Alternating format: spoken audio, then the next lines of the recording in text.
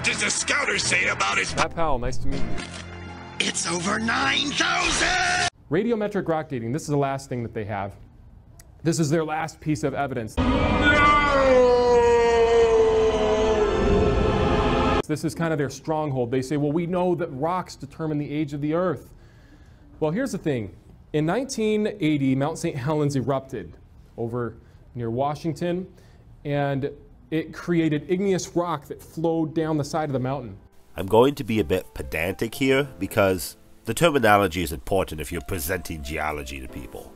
Mount St. Helens did not produce igneous rock that rolled down the mountain. It made lava, and the lava rolled down the mountain. Now, they said, we're going to test these rocks. We're going to see how old they are. Who is they, Matt Powell? Who exactly are we talking about here? They.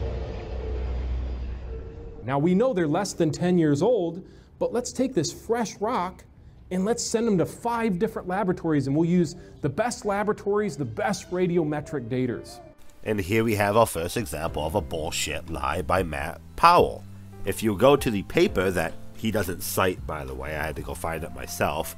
You go to the paper, you read the part about the radiometric dating process, it says that they sent all 5 samples to the same laboratory.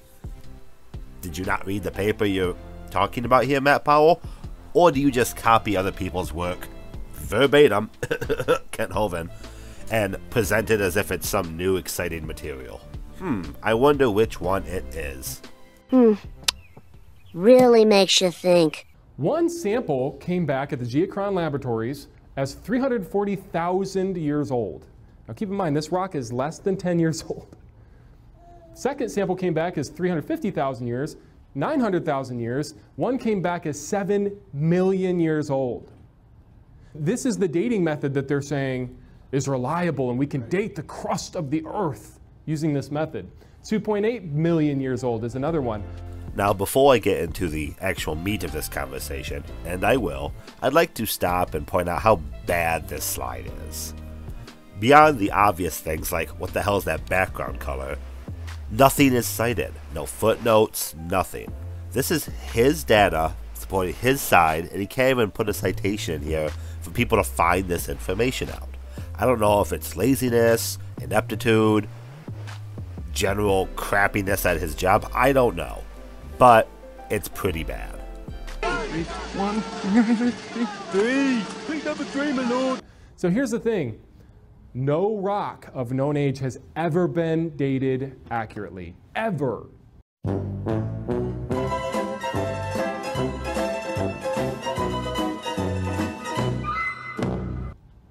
So if their theory has a 0% success rate, 0%, who wants to, oh, I want to trust that. It doesn't have a 0% success rate. You just never fucking looked.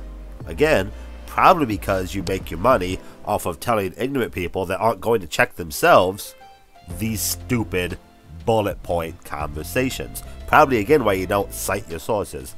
But beyond that whole conversation, why would a geologist use a method of dating rocks if the rock is of a already known age? That's dumb. Why would you want to do that?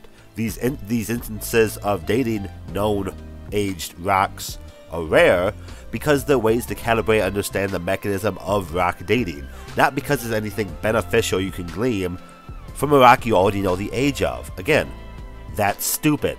It's like chopping a tree that you planted 5 years ago to count the rings and see how old the tree is. Well, I guess if you want to practice counting rings, that's one thing.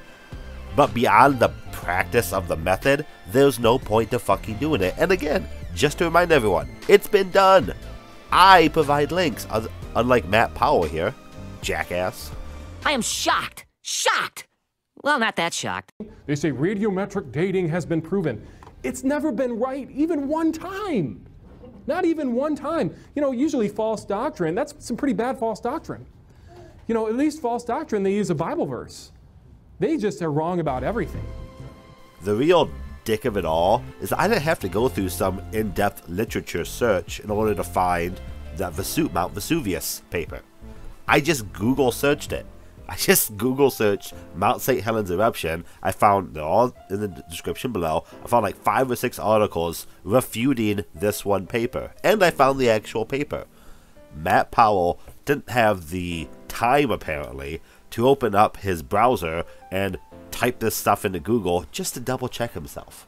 So again, is this arrogance? Is this laziness? Perhaps a combination of the two? The age of the rocks may be determined by the fossils found in them, but the age of the fossils can be determined by the rocks they found them in. Think about that for a second. This is according to them. They. So you date the fossils by the rocks, rocks by the fossils. Let that sink in. That's called a circular argument. It's indefensible. It's impossible to defend evolution honestly. Every one of these con men on YouTube. Are you talking to me? Uh-oh, they called him a pig. Are you talking to me? Shouldn't have done that. Are you talking to me? Or across the globe like Richard Dawkins, they are con men. They don't care about you. Oops. Deleted.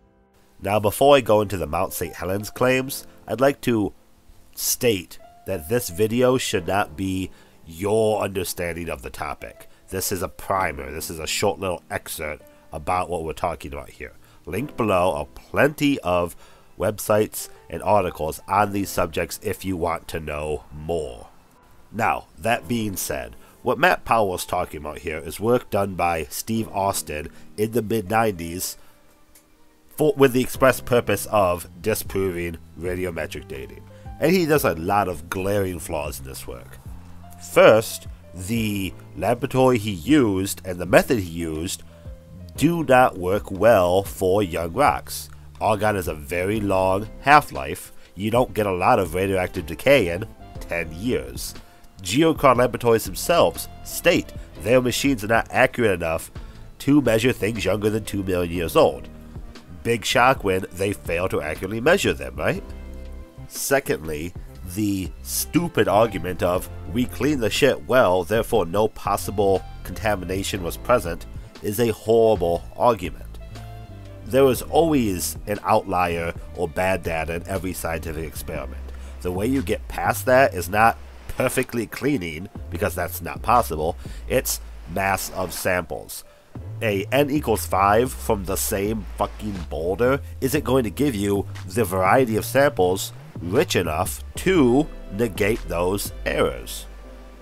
A third issue with all this is xenocrysts. These are parts of the lava that formed from older material and may not be the same age as the lava itself. Austin claims that they didn't have any xenocrysts because they looked at stuff thoroughly under a microscope. But how do they know that? The paper is so brief in its explanation of these principles that I can't be for certain xenocrysts aren't contributing to the older age of this material. Since this rock is pulverized for the test, you can't weed that stuff out once it's crushed up. Of course, we'll have to take his word on it, but again, since the paper itself is so lacking information and they only had 5 samples they tested, you don't know. It can be difficult to distinguish xenocrysts from native phenocrysts, for example. Beyond these few issues, there are many problems with Austin's paper, and the fact that it's so oft-touted as proof that radiometric dating doesn't work is a huge red flag. I don't know of any more recent work in this field by creationists. Apparently, one paper is all it takes to destroy the field of radiometric dating, I guess. If they did more work, if they found more samples, if this was more consistent, maybe you'd be able to ask these questions. Doing it once, not showing your data properly, using inappropriate techniques, not repeating your work, doing one rock, these are all major concerns. Does that matter to Matt Powell? No. He got paid to do this lecture. He doesn't give a fuck.